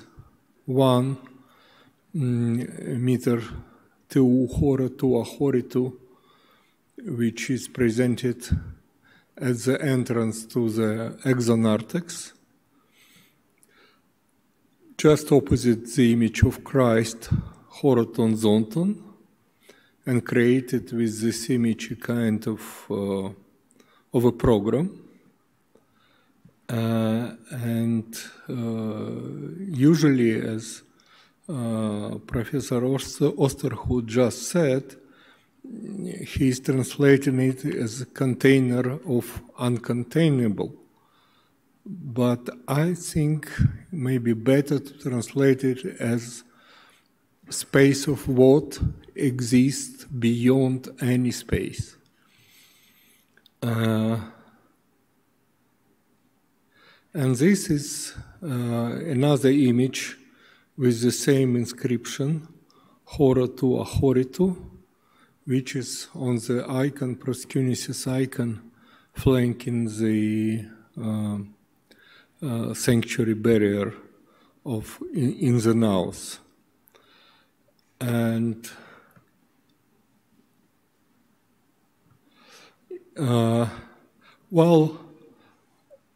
what actually was the concept by Fyodor Mitachites, and why the notion of Chora was so important for him?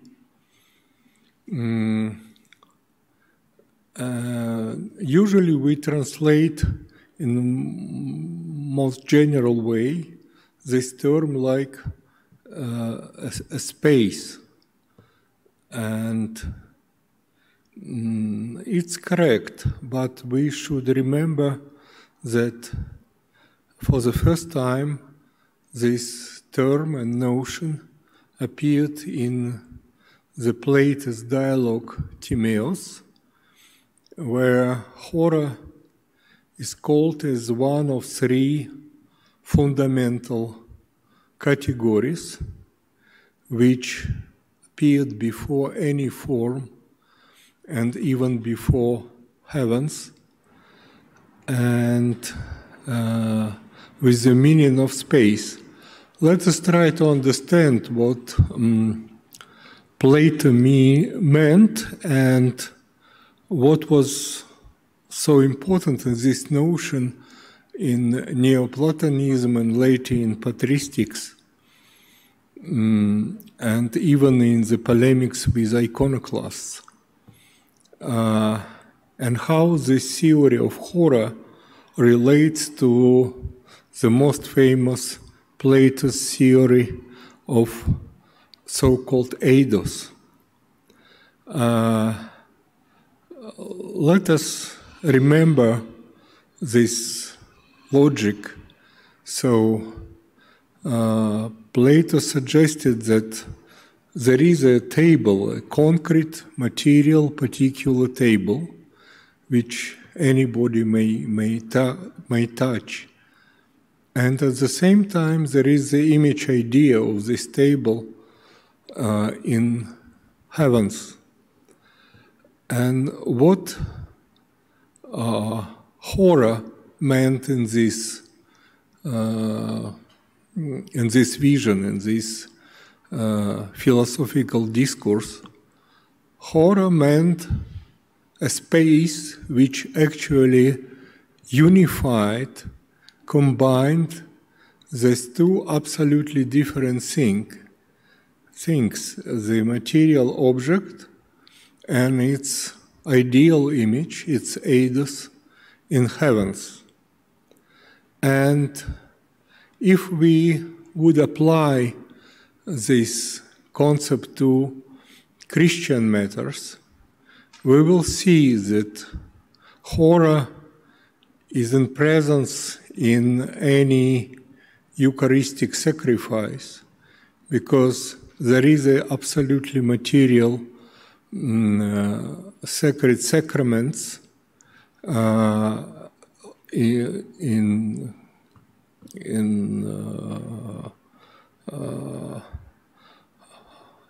flesh and bread, and flesh and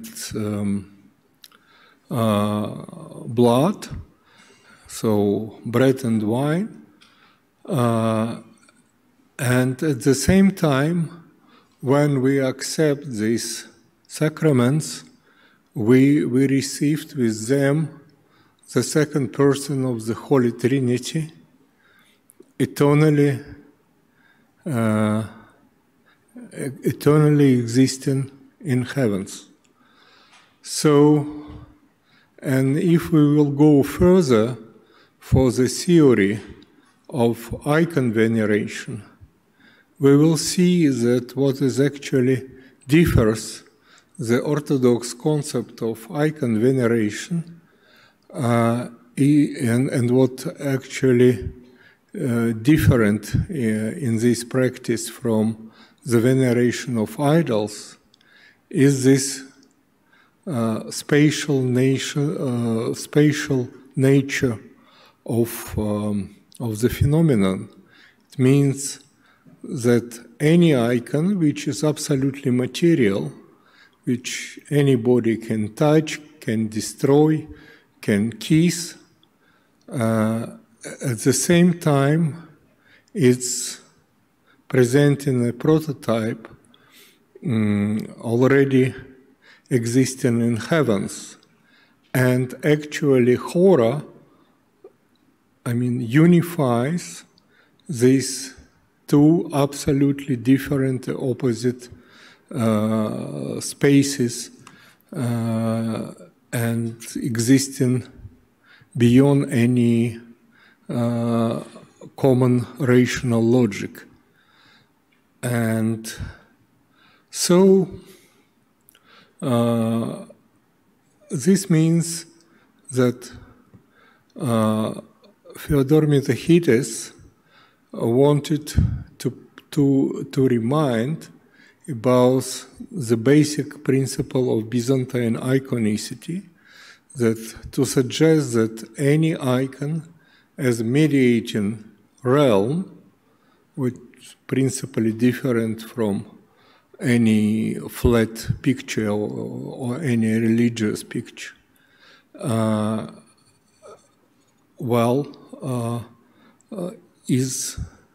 any icon is Chora. It means any icon is a spatial matter. And on the screen you may see not just the image of Fyodor Metachites, but a compartment of the Chora Monastery, where this idea of spatial image is well presented. So we may, in conjunction with Chora and its meaning, we may understand the concept of Fyodor Metachites, who wanted to emphasize the major principle of spatial icon. So the whole building, with all its decoration, in his mind was a spatial icon, and very much related to the long Byzantine tradition of the creation of sacred spaces or spatial icons, and which recently we are discussing in the context of new field of knowledge called hierotopy. So, thank you very much for your attention.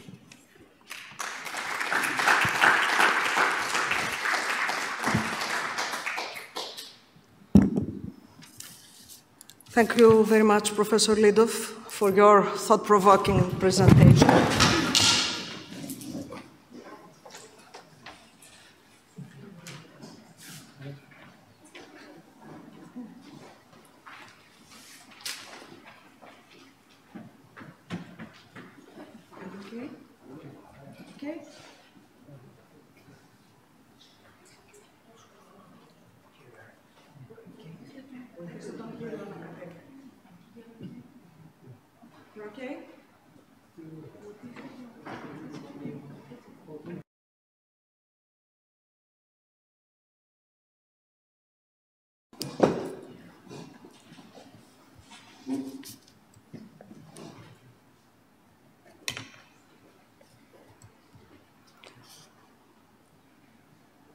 Thank you very much, Professor Lidov, for your thought-provoking presentation and the systematic approach of this theme.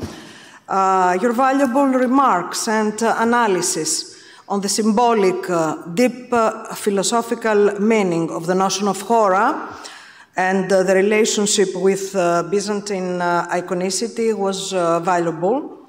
Thank you very much again.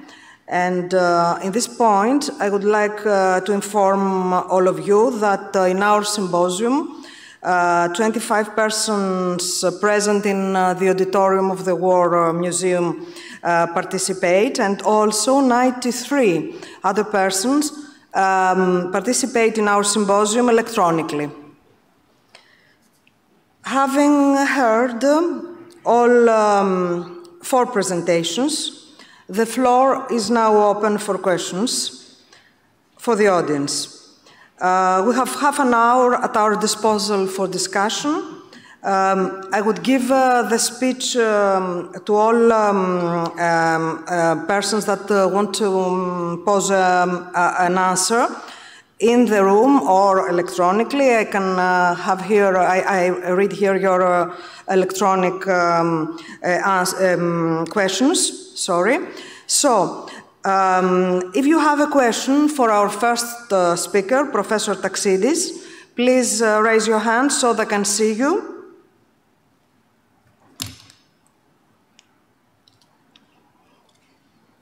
Do you have a question for Professor Taxidis, who has spoken to us about the έκφρασης of the Chora Monastery in Theodore Metohitis' poem, «Δοξολογία εις Θεόν» και περί των χαρίτων, των καθαυτών και της μονής της χώρας. Έχουμε κάποια ερώτηση? Ο κύριος Νέλσον μέσα από το Zoom θέλει να κάνει ερώτηση. Σηκώ το χέρι. Το Zoom πώς το βλέπω? Professor Esterhout? No. Mr. Nelson wants to pose a question.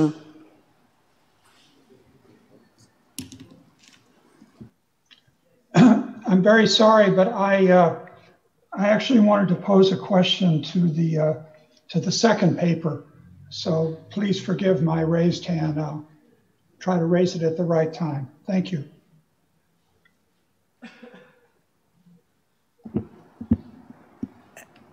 Open your microphone so we can hear you. Professor Nelson?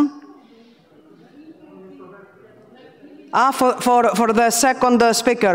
Sorry. Okay. We don't have a question for Professor Taxidis. We can move on with our, if not, we can move on with our second Our second speaker, which was Mr. Kostis Smirlis, with the subject redating the refoundation of the Chora by Theodore Metochitis around 1310 to around 1315. Παρακαλώ. So, Professor Nelson, you can pose the question now, please. Yes, thank you very much. I think this was a wonderful paper, and I would suggest that Mr. Smirlis might want to look at the Byzantine-style frescoes in the Cathedral of Genoa, which was renovated between 1307 and 1312. There's a document there in the Genoese archives that remarks on a Byzantine painter from Constantinople by the name of Marcos, and that document is dated 1313. These frescoes in Genoa, I argued in an earlier article in the Art Bulletin, are very close in style to the Church of the Chora. The fact that now we're putting the Church of the Chora back to just about the same time as the Genoese frescoes, I think is very interesting and tantalizing. So thank you very much for your paper.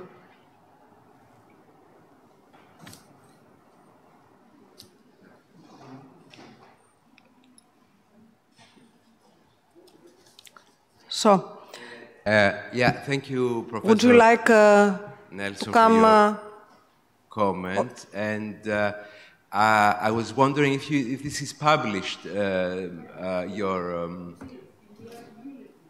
Excuse me. Okay, so thank you very much for your remark.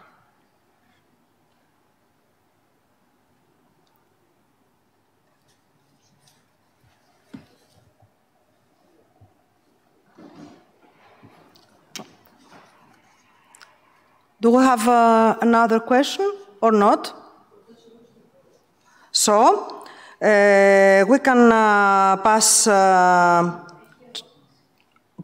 sorry. I haven't seen... Professor Osterhout, please, we can hear you. I want to thank Kostis for this really exciting work. And I think it now poses a real challenge to the art historians amongst us, for whom the style of the Chora mosaics and wall paintings have been a sort of fixed point in the development of late Byzantine art. And I think if we move this a little bit earlier, it means that we have a lot that we will have to reconsider in terms of how we talk about style and how we talk about the chronology in art. I have argued for a long time that the details in the Pamakaristos Paraklesion and the Chora editions by Metochitis seem to be related.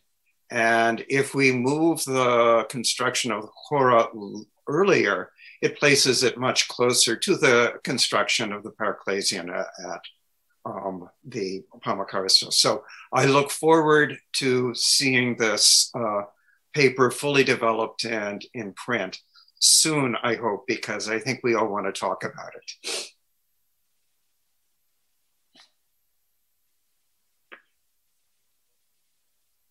Very much.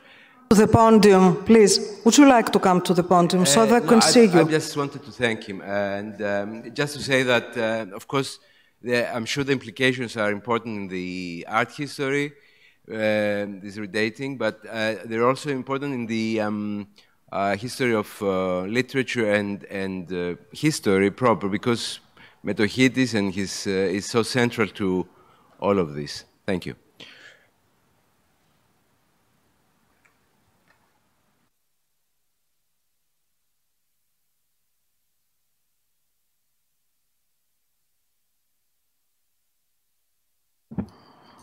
Thank you very much.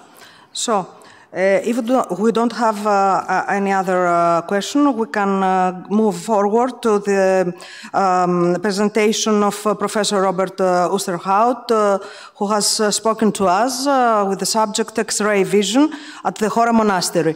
I will now have questions from the audience here, which are present in the auditorium of the War Museum, and afterwards I have also two electronically subjected questions for Professor Oosterhout. Do we have any question, from the audience here? Yes? Yes, yes, yes. The gentleman over there. Yes, of course. We must bring the microphone. I can't see very well. Yeah, thank you, Bob, for this wonderful paper. I was going to talk tomorrow about this concept of these functionless spaces, but now you have destroyed my paper completely. But I'm going to talk about doors tomorrow as well, so it will complement your talking about windows. So I hope you you can attend that. But yes, I'm very grateful for this moving on into finding some actual use, some function for these spaces. So I think it's very nice to for this going forward into reading the spaces correctly. Thank you. Thank you, Tasso. Okay, we have another gentleman, please.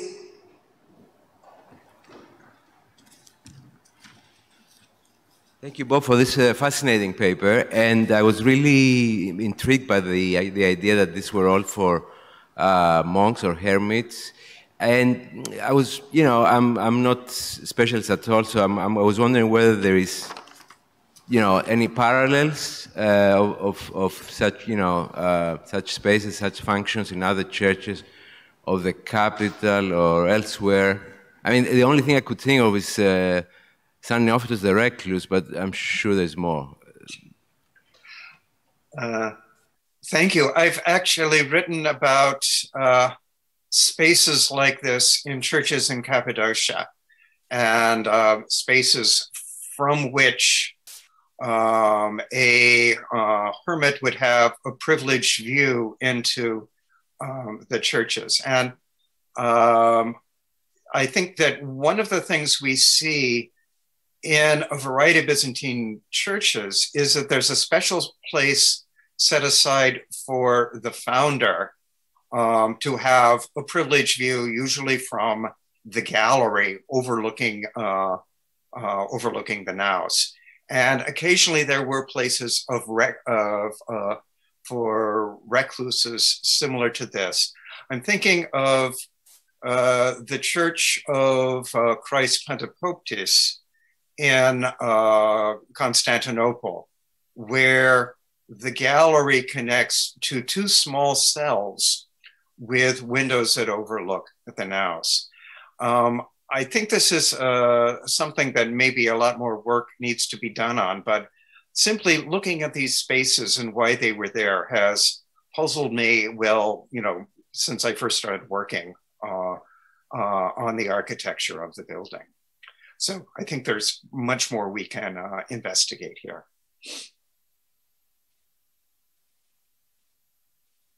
Thank you. Yes.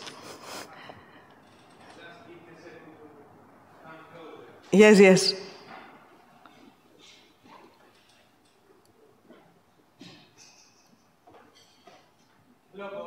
Hi, Nectario speaking. Nectario Zara speaking. I take this opportunity to thank Kostis and you, of course, for your presentations, and to connect Kostis' paper. If we redate Chora and come before 1320, and with your paper, because we have another, I think, very interesting example with a window in the gallery of Panagiotis Gitria in Mistras, exactly in the western north edge of the gallery. And this is very important because as you presented, as you said, through the window, we can see above the tomb of Pachomios. So there is a strong connection between what can one see from the window, and there is an explanation as if we connect now Kostis' paper, that there are many similarities. If we go earlier in Chora, we can find many similarities in the architecture and, of course, in the painting, the dating of the paintings in the narthex of Panagio, Digitria, and Mistras, which is very closely to the idea of the program in the narthex of Chora. So, thank you both.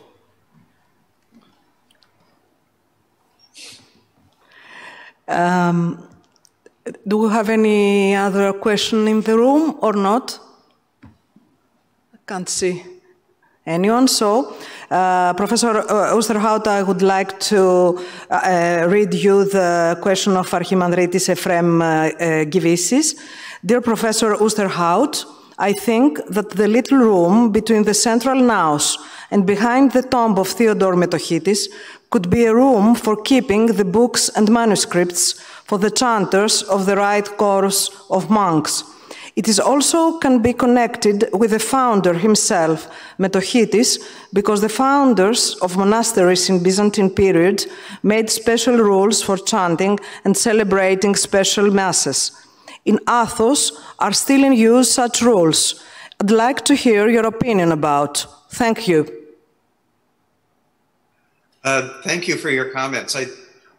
This is certainly possible, but it has always struck me that the position of this room with a nice window opening into the naos at ground floor and then directly against the tomb behind it must have had a special function.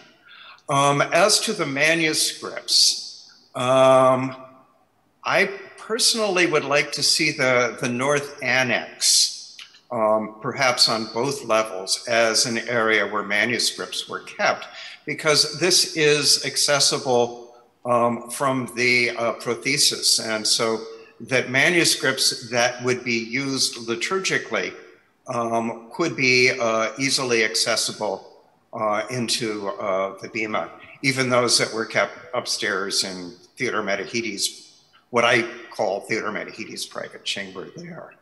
But it's certainly possible that this room also had a relationship to manuscripts of liturgical use. Okay, thank you. I have a question also for you. Mr. Raphael Papanikolaou, a PhD student from the University of Ioannina. Dr. Oosterhout, thank you very much for guiding us so beautifully into the innermost spaces of the Chora Monastery. The question that I would like to ask is, could the little chamber to the right of the main church have been a confessional?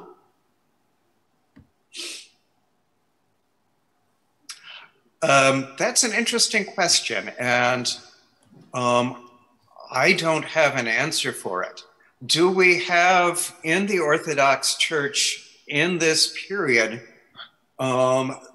confessions similar to what we know from the Roman Catholic Church? I simply don't know. Okay, and also another question by Mr. Tassos Papakostas. How should we imagine those monks using the tiny dark cells? Would they climb in there to pray for a few hours, perhaps simultaneously for the soul of the departed? Presumably they would not spend the night there, right? That I don't know. If we think about our best documented recluse, Neophytos on Cyprus, how long did he spend in his special place within the church? So are we thinking about sort of part-time hermits, or are we thinking about full-time hermits? That's a question for which I don't have an answer. But my impression, just sort of looking at these very nicely detailed windows and how they're positioned within the architectural spaces and within the decorative program, is that well, you don't put a window like that unless there's a reason for it. If it's for ventilation, you could put a tiny window like that little window that opens in the Massacre of the Innocents, but not a big, highly decorated window that's positioned on axis and so on. I suspect that hermits may have spent more time there than just simply going for a short period of prayer. I can tell you that getting into the chamber above the tomb of Theodore Metachides was not easy. There's not a direct access to it except through that window. Thank you very much. I think that we have no other questions for you, Professor Oosterhout. And now, are there any questions? I think there's a question from Professor Nelson. I see his hand up. Oh, I can't see him. So, Professor Nelson. Yes, I just wanted to, it's a great paper, Professor Oosterhout, great paper. All of the discussion is about somebody looking out from the window. But it strikes me that these windows have, sorry, I shared my video. It strikes me that these windows have decoration around them, and therefore they're functioning perhaps as a frame of something, of somebody from the space below. So instead of thinking of the windows as something one looks out from, we might think of them as a frame for the person that's there. And if it's a holy person or a hermit appearing before the people in the church, might have some function, and especially if that person was chanting at a certain moment during the rituals. Thank you. That's a great suggestion. I have I stopped short of putting a picture of a monk in the window above the tomb of Theodore Metachides, because the idea of the window framing the monk or a holy figure in isolation there would be a little bit like the frame of an icon. So you would see the monk praying almost as if an icon has been incorporated into the scene. Certainly, I think the appearance of whomever is in there, we think again of Neophytos on Cyprus as he pokes his head through the image of the Ascension, that seeing a presence there would certainly add to the meaning of the space as it relates to the decorative program. I think that's exactly right. And as I was saying what I said, I was thinking of in my mind of the images of Peter and Paul and all of the other framed icons in the Antiquities of the church, which are framed by an arch that way.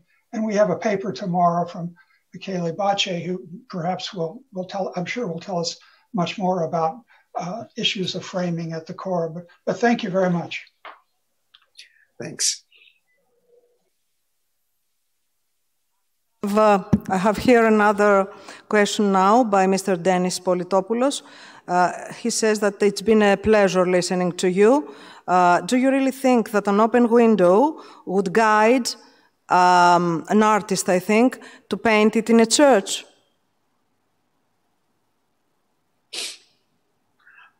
I think you're referring to the false window that I talked about. I think, yes, I think he's referring. In the passageway. It's sort of fun. I mean, you know, you have the opposite ends of the passageway, you have a false window at one end and you have a real window at the other end. And part of the necessity of the real window is allowing natural light coming in from the south into the passageway.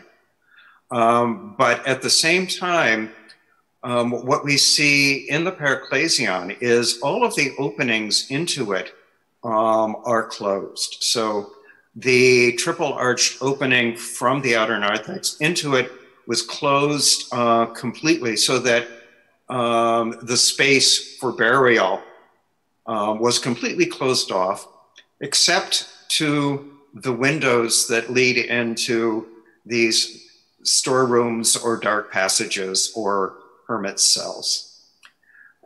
So part of that, I suppose, is if you're burying people in the Paraclesion, it's going to smell for a while. So you want it to be contained so that it does not affect the other areas of the church. Okay, thank you.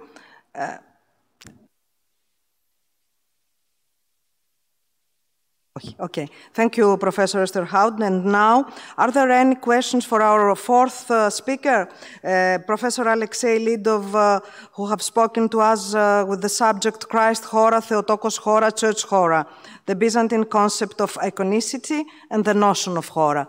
Do we have a question in the room? No? Yes, yes, we have one. Please.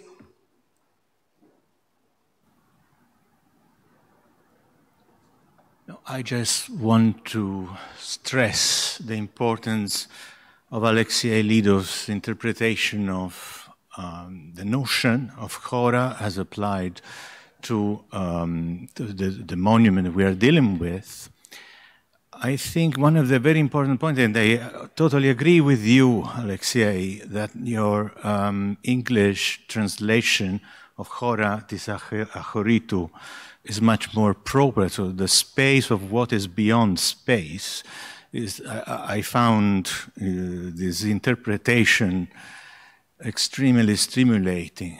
And you are right, obviously, in underlining how misleading the popular etymology of the church in Antichora may be. But I'm also wondering about the fact that basically all metaphors are very concrete in Byzantine culture and in general in all pre-modern cultures we know. So Chora is a materialized metaphor which indicates that the Virgin Mary, who is also the Ecclesia, no? And so the community of believer, which is materialized metaphorically in the church, is the space wherein the incircumscribability of God is circumscribed. But it's also a matter of fact that this monastery is located in an outside place, let's say in the countryside, in the Chora. So I was wondering to what extent the metaphor can be extended also to the location, the setting of the place in a landscape which is outside in some way the anthropized part of the city. So how we understand the Chora as something we apply to the interior of the church, but may it be that this notion may be useful from an art historical viewpoint to evaluate the multiple layers which may have conditioned the perception of sacred space, also in connection with the outside part of the church. I mean, its setting in an open space. I don't know if I managed to express myself properly. Should I? Please, could you pass the microphone to Professor Lidov? Yeah. Just a second. Okay. Thank you very much. Thank you very much, Michele, for your question. I think that we are quite lucky with Chora Monastery, because it's actually a unique example when we have a sequence of images of Christ and of the Virgin with Christ inscribed very clearly, Chora ton zonton and Chora tu achoritu. Well, and it's very clear message which obviously Fyodor Mitachites wanted to stress, to emphasize by all possible means. We have some other examples with such inscriptions, very few, by the way, and for example, there is a church in Albania where the image of the Virgin with child over the main entrance is also inscribed Chora tu achoritu, but it's quite rare cases. And well, I think it's an interesting point about this relation of this concept to the outside environment. But at the moment, I don't see, I think that your interpretation principally is possible, but now I don't see any concrete points or how to establish this connection with this outside environment. But what is going on inside the church is quite clear. And as Professor Osterhout convincingly demonstrated, that the organization of sacred space, even on the level of architecture, was quite deliberate. And well, what actually Fyodor Mitachites was doing, he was not just the tutor or donator, he was a person who was a major artist, who actually organized in this church the whole sacred space, from architectural point of view, from the point of view of iconography, from many others. So he created a particular spatial icon, which we now know as Chora Monastery. And the idea is that probably there is a possibility to find this form of creativity, which we called hierotopy, in many other examples, maybe not so demonstratively shown as in Kari Jami, but I mean, this form of creativity, of Byzantine creativity specifically, is a great topic to study, and to maybe to reconsider many other examples which up to present moment we studied only by traditional means. Well, thank you.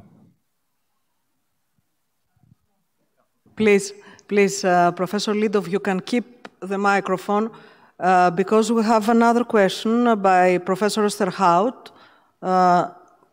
Please, Professor Hout.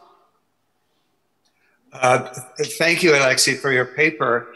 I'm always puzzled by the translation of the term Chora, and I think bringing that into the context here of our discussion of the monastery. But this,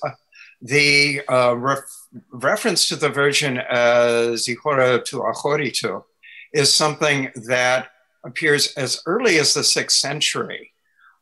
So it's something that's, I think it's already in the Akathos hymn.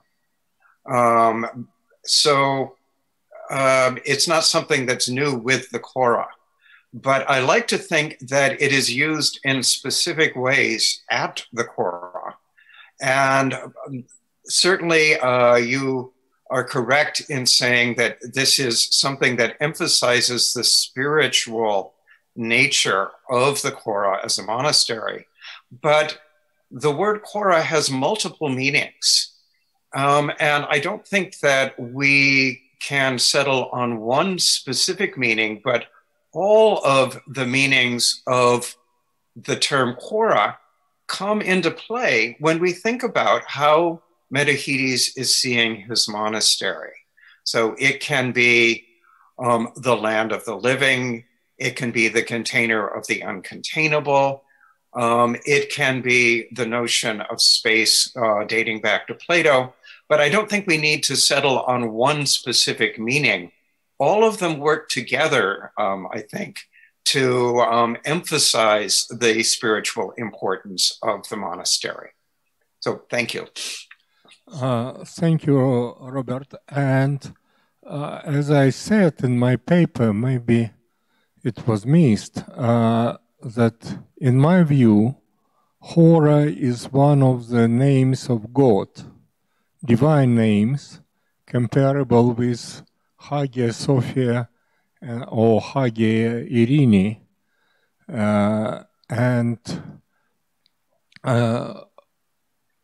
In my view, I mean, this sublime meaning of Chora for Fyodor Metahides was the most important. And it was the concept. Another point why we don't have many other choras like we have with Sofias and Irenes, but it's another question. But the category of the name and notion is the highest one in my view, and it's a divine name.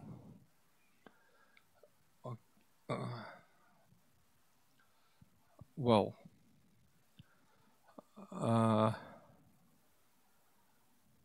Yes, but I agree with you and with Michele too that I mean it's very Byzantine feature for something to have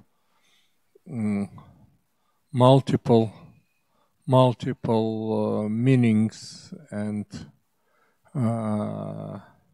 different layers for interpretation. But in the case of Chora Monastery, we have something crucial and most important from symbolic point of view. And it's really very interesting why Fyodor Metahides decided to stress this meaning in several images. We don't know any other examples comparable with this. I don't know why, but for him in early 14th century, it was especially important to stress this aspect related to Chora. Well, anyhow, thank you for your question. I don't know if we have another question for Professor Lidov. No. I would like to read to you also Mr. Nicholas Johnson's remark. I would like to express my appreciation to all the speakers. Thank you. It seems that we have completed this fruitful session. I would like once again, on behalf of the organizers, to thank all 4 speakers for their participation in our conference. Their approaches on different but interconnected subjects concerning this magnificent and with outstanding universal value Byzantine monument will allow scientific research and exchange of ideas to move forward.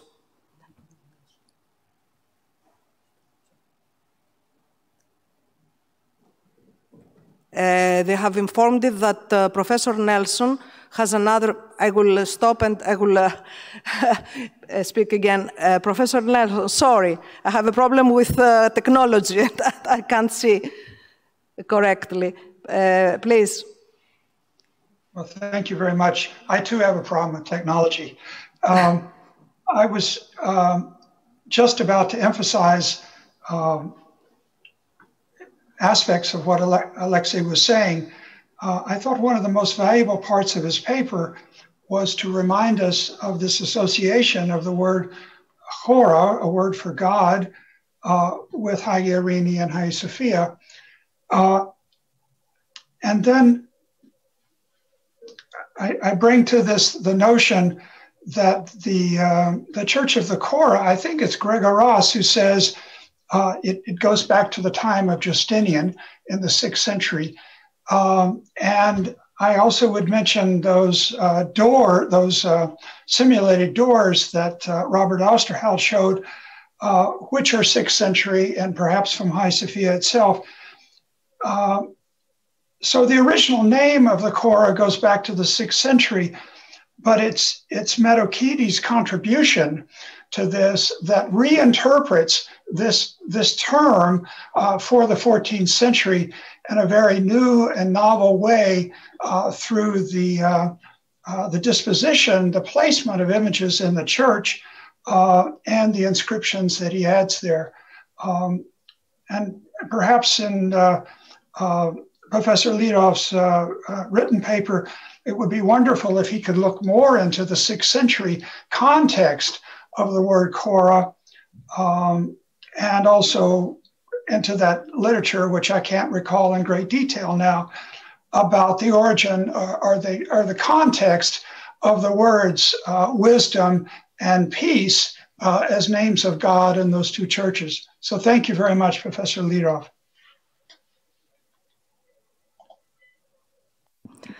Thank you, Professor Nelson. I would also like, on behalf of the organizers, to thank the audience for being here with us physically or electronically. Finally, I would like to invite everyone who is physically present, now 35 persons, to a reception which will take place shortly in the foyer of the War Museum. Thank you very much.